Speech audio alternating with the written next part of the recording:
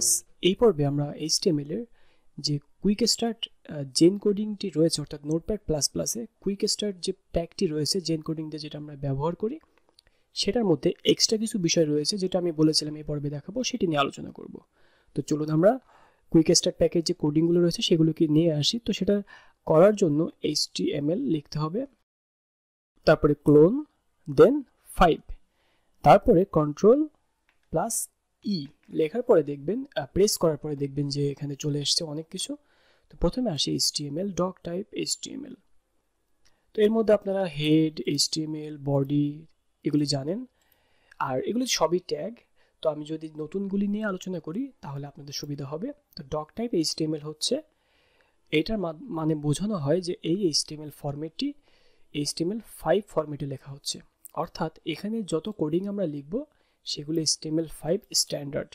এবং এই doc type কথাটি দ্বারা যতগুলি ব্রাউজার রয়েছে, যেমন ধরেন গুগল ক্রোম, মজিলা, তারপরে এই ধরনের অনেক ব্রাউজার, সাফারি, তারপরে অপেরা, এই ধরনের অনেকগুলি ব্রাউজার রয়েছে। আপনি চাইলে এই ব্রাউজারগুলি খুব সহজে যাতে বুঝতে পারে যে এই ওয়েবসাইটটি HTML5 ফরম্যাটে লেখা এবং সব কিছু যেন পারফেক্টলি শো করে, অর্থাৎ আমাদের এই লেখা কোডিংগুলি কিন্তু ব্রাউজারই শো করায় ইউজারকে, অর্থাৎ ভিজিটরকে।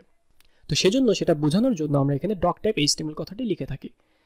আর লেখার ফরম্যাটটি ঠিক এরকম, এটা কোনো ট্যাগ না, এটা জাস্ট ব্রাউজারকে বোঝানোর জন্য। দেন HTML এর মধ্যে আমরা কি লিখেছি দেখুন, ল্যাঙ্গুয়েজ, LANG, তারপরে হচ্ছে US, অর্থাৎ ল্যাঙ্গুয়েজটা হচ্ছে অ্যাট্রিবিউট এবং এর মধ্যে এটা হচ্ছে ভ্যালু। তো অ্যাট্রিবিউট ভ্যালু এটা আমি আপনাদের সাথে অলরেডি আলোচনা করেছি। তো আশা করি এটা বুঝতে পেরেছেন যে ভ্যালু এবং অ্যাট্রিবিউট আসলে জিনিসটা কি।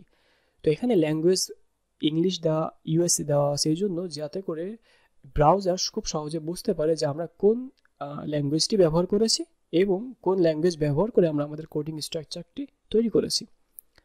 তারপরে যেটি আছে সেটি হচ্ছে মেটা চার্টশিট। এটার মানে হচ্ছে যে আমাদের এই কোডিংগুলিকে যখন আমরা অনেকগুলি কোডিং করবো, এখানে দেখা যাচ্ছে 10 লাইন, এখানে 1000 লাইনও হতে পারে।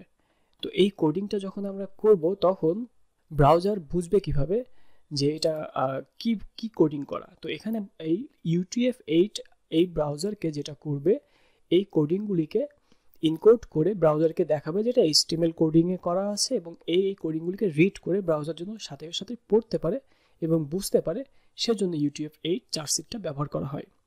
তো এই ছিল ডক টাইপের বিষয়। আর টাইটেলটা ট্যাগ, তো এটা নিয়ে আমরা পরবর্তী পার্টে আলোচনা করব। আপনাদের যদি এটা নিয়ে কোনো প্রশ্ন থেকে থাকে অবশ্যই প্রশ্ন করবেন। আপনারা এই পর্যন্ত যতটুকু দেখিয়েছি চেষ্টা করবেন নোট করার এবং বেশি বেশি প্র্যাকটিস করার। তো সবাই ভালো থাকবেন, আল্লাহ হাফেজ।